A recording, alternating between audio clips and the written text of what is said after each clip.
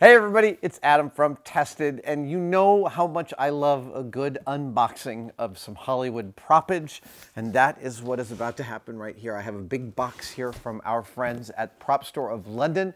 Their auction for bits and pieces and parts from the film Ghost in the Shell is up now, and this is a sneak preview of the kind of stuff you're going to find in that auction. I don't even know what is in this box, but I'm about to find out.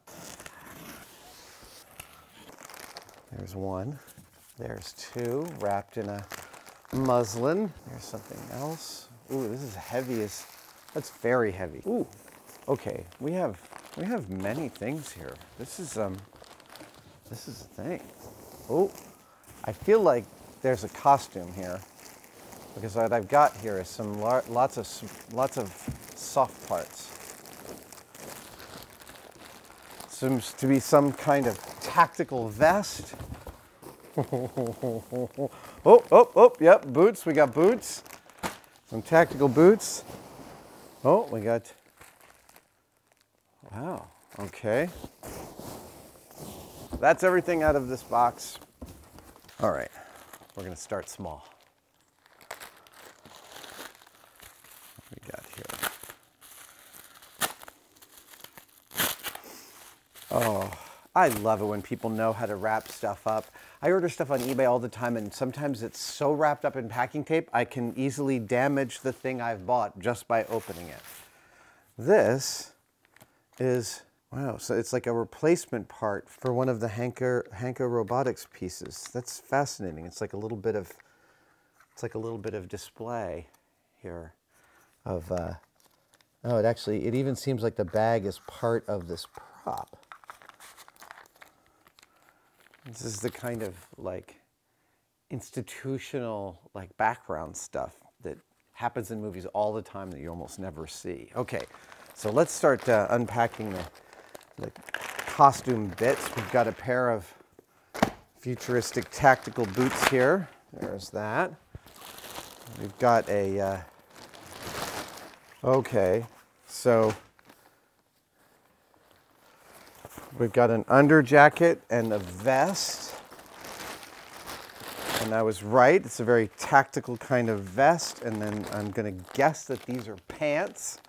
That's really cool. And again, you know, what's funny is, while this may sort of have some of the shine of leather, it's in fact a waxed canvas. When you look at it up close, you can see that it's cloth, not leather. I would guess that's most certainly done for both expense and actor comfort. We have some gloves. Clearly, I'm going to be wearing this in just a few minutes. This is Saito's costume. Tactical boots, tactical gloves, belt, pants. This is fantastic. Okay, I'm sitting here curious about, nice military belt. Okay, I'm curious about what is really heavy here, so I'm imagining this might be a sidearm. Yep, it is some kind of a sidearm. Oh, wow. And it's a full folding stock. I can see that this is a semi-finished casting. Like, I can see some mold flash around this. This is a single piece of resin, actually two pieces. One is the folding stock and the other is the rest. That is awesome. That is a beautiful piece. Yeah. All right, there's that. Okay. And then, oh, more boots. More boots. Or shoes of some kind. Qu'est-ce que c'est? Size 6. Yeah, those are going to be a tiny bit small for me. Okay, so this is a Hanka technician's outfit with the red boots and the red surgical gloves and the red scrubs. Oh, that is really cool. This is neat. Oh, wow. That is really cool. Also, this material is something I have never seen before. It's like soft and suede-y and yet plastic. Very cool. Nothing in the pockets. Okay. Here we go. I'm gonna fold this back up. And we have this last bag, stuff. Let's see here, what do we got? Oh, these are like this is like the huffing drugs that the Yakuza are smoking. Okay, this is the huffing mask. And so is this, I'll wager, because it's the same shape. Oh, man. Again, this is kind of just another object lesson in how much detail goes into these things. Just amazing, right? Look at how beautiful that is. That is a gorgeous piece. What do you think? Should I go with the nose ring? This is how we figure it out. Okay, there's that.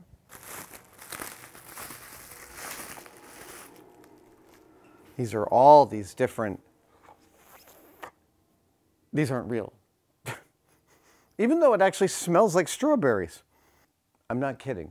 This is labeled with little pictures of strawberries with knives through them. And when I smell this, it smells like strawberries. Could that be confirmation bias? Or is that just like really awesome extra work from the prop department?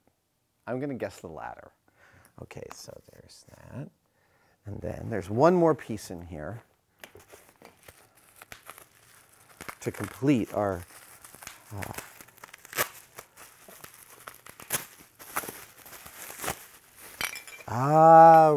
right. That's what happens. This comes in here.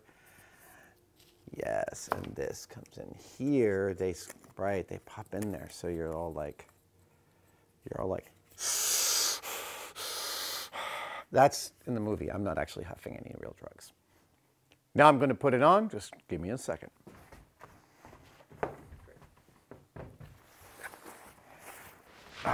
All right. This is actually really, really cool to put this on. You know, for a film like this, I believe that all of these are custom pieces made by production, which makes them all the more remarkable, right? Because not only does the wardrobe department have to hand make everything, they've got to tell a story with it, and then the actors have to wear this stuff all day, every day. And they have to be comfortable in it, because if they're not, it's a nightmare. And this actually, while looking like heavier leather or ballistic nylon or some futuristic fabric, is actually quite a lightweight, like I said, waxed canvas with pockets everywhere. I mean, all this quilting and separate seaming is really nicely done.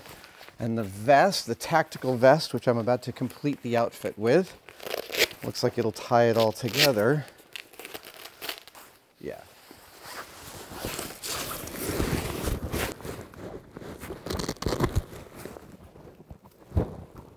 So there you have it. This is an awesome box from Prop Store. We had lab technician's outfit with the top and the bottom boots and the gloves. We had some futuristic drug huffing paraphernalia, and Saito's original costume, which I have to say looks badass and has some beautiful details weaved all the way through it. Top notch on the art department on this. Remember, Prop Store of London's auction for Ghost in the Shell is live right about now, I think.